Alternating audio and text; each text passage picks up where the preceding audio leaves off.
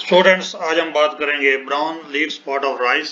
That is very important disease of rice, and that is spreading in the recent years all over Pakistan and India. Brown spot of rice जो है that is also called the death disease, क्योंकि बंगाल के अंदर जो है जो Bengal famine आया था 1942 और 43 के दौरान, जिसकी वजह से 3 मिलियन पीपल जो है उनकी डेथ हो गई थी और 3 मिलियन पीपल ही जो है वो माइग्रेट कर गए थे बंगाल से.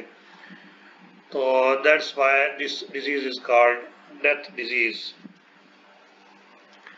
तो इसका जो कॉजल ऑर्गेनिज्म है दैट इज बाइपोलारिस ओराइजी, और इसका पुराना जो नाम है दैट इज हेलमेंथोस्पोरियम ओराइजी या ड्रेशलेरा ओराइजी.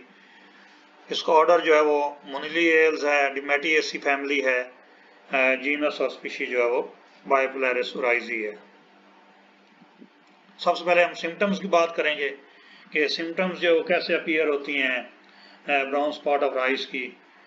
क्योंकि ये लीव स्पॉट है तो ज़्यादातर आप देखेंगे कि लीव्स के ऊपर जो है वो बड़े प्रोमिनेंट सिम्टम जो है वो आपको नज़र आते हैं. जिस तरह फॉर एग्जांपल लीफ और लीफ शीट्स के ऊपर और गिलियम्स के ऊपर जो है वो brown circular to Oval spots appear. तो यहाँ पे आप देखेंगे स्पॉट्स का जो शेप है दैट इज सर्कुलर या ओवल है. Spots are surrounded by yellow हालो. यहाँ पे आप देख रहे हैं तो ये आपको नजर आ रहा है कि एक येलो हालो जो है वो स्पॉट्स के इर्द गिर्द जो है मौजूद है, जहाँ जहाँ पे भी स्पॉट्स मौजूद हैं, और उनकी शेप जो है वो सर्कुलर टू ओवल शेप है. Badly affected leaves turn brown and dry out. Of course जब प्रेशर जो है इन्फेक्शन बहुत ज़्यादा हो जाता है तो सारा का सारा लीव जो है वो लेजन्स कवर कर लेती हैं, जिसकी वजह से सारा का सारा लीव जो है ब्राउन हो जाता है और ड्राई आपको नज़र आता है. Under severe condition heads fail to emerge. Heads emergency नहीं होती है, और अगर इमरजेंस होती है तो उनके अंदर जो सीड्स हैं दे आर श्रिवर्ड और डिसकलर्ड होते हैं. तो यहाँ पे आप मज़ीद देख रहे हैं कि ये हेड के ऊपर जो गिलियम्स हैं उनके अंदर जो है वो आपको नज़र आ रही हैं सिम्टम्स जो हैं, और you can see highly infested field of rice. Life cycle and epidemiology. तो जो ये परपेचुएट करती है ये डिजीज़ एक सीज़न से दूसरे सीज़न में जो है वो मेनली सॉयल बॉर्न पैथोजन है. ये सॉयल के अंदर ये पैथोजन मौजूद होता है. इसके अलावा ज़्यादातर जो सीड बॉर्न है, तो सॉयल प्लांट डेब्रिस जो उसके अंदर रह जाते हैं, फॉर एग्जांपल प्लांट डेब्रिस के ऊपर जो लीव्स वगैरह इन्फेक्टेड लीव्स रह जाते हैं सॉयल के अंदर, वहाँ पे इसके स्पोर्स जो है मौजूद होते हैं, या सीड के अंदर जो है मौजूद होते हैं, यहाँ से ये प्राइमरी इन्फेक्शन काज करते हैं.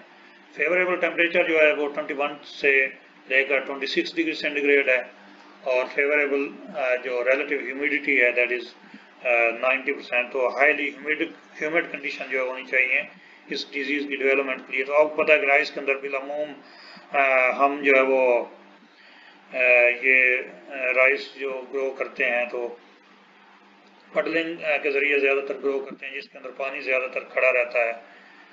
ठीक है, तो सबमर्ज्ड होती हैं ज़्यादातर जो प्लांट्स हैं, तो इसलिए हाई ह्यूमिडिटी होने के चांसेस जो है बहुत ज़्यादा होते हैं.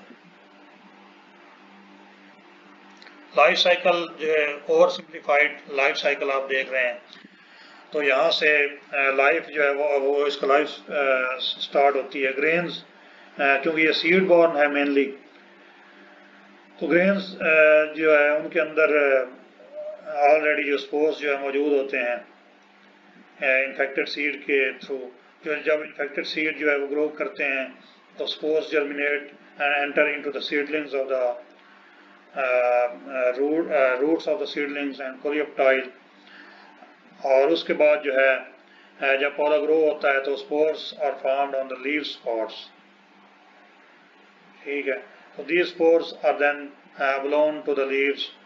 हवा के ज़रिए या रेन स्प्लैशेस के ज़रिए जो है वो लीव से दूसरे पौधों तक जो है वो पहुँच जाते हैं और वहाँ पे स्पोर्स जो है जर्मिनेट करते हैं और अगेन स्पॉट्स जो है वो काज करते हैं और ये लाइफ साइकिल जो है वो मज़ीद आगे चला जाता है, दोबारा सेकेंडरी इन्फेक्शन आना स्टार्ट हो जाती है। तो मैनेजमेंट कैसे की जाए? तो यूज़ ऑफ रेजिस्टेंट वैरायटीज़ जिस तरह सुपर गोल्ड है और नयाब सुपर है, तो ये अभी तक जो है वो रेजिस्टेंट वैरायटीज़ जो है वो चल रही हैं against brown spot of rice. Pathogen free seed, या पैथोजन फ्री होना चाहिए सीड, या सीड को जो है वो फंजीसाइड से जो ट्रीटमेंट करें जिस तरह वेनोमिल है और दूसरी जो सीड ट्रीटमेंट के लिए फंजीसाइड इस्तेमाल होती हैं।